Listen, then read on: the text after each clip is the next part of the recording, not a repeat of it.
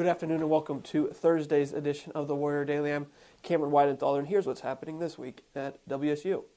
Women's basketball sits alone atop the GLIAC standings after wins over Michigan Tech and Northern Michigan this past week. The Warriors are 14-2 and 11-1 in league play and are ranked 18th in the latest Top 25 coaches poll.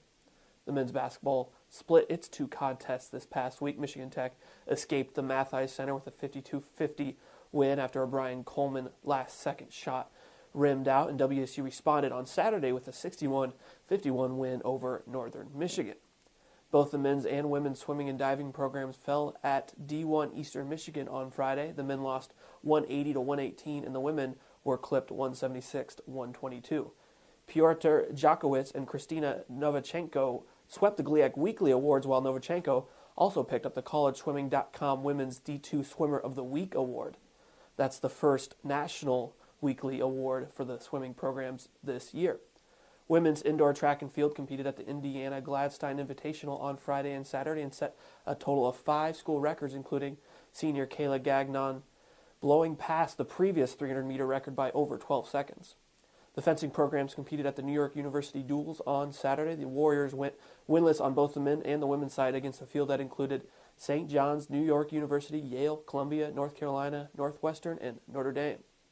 The basketball programs will host Ferris State tonight beginning at 5:30 p.m. on Comcast CN 900 and travel to Grand Valley on Saturday beginning at 1 p.m. The busy stretch for both teams continues on Monday with a doubleheader at Lake Superior on Monday night beginning at 5:30 p.m. If you cannot make it to the Math tonight, be sure to listen to Russ McNamara on WDTK. Watch on CN 900, like I said.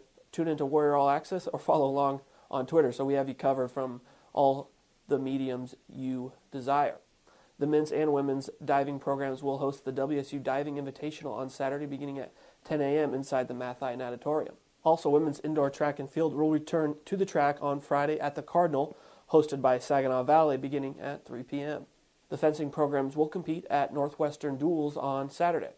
That's what's going on this week at Wayne State. Be sure to find us on Facebook, Twitter, and YouTube to get the most up-to-date information regarding WSU Athletics.